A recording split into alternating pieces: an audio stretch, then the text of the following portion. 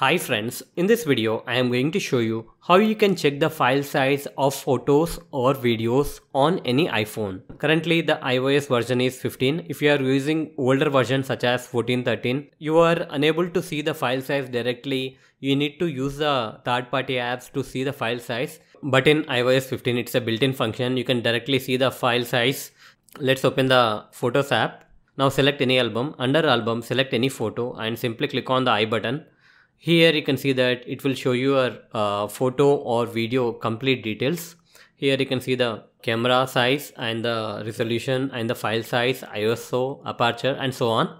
Not only photos, you can check the file size of videos also. Here you can see the resolution and the file size and the frames per second.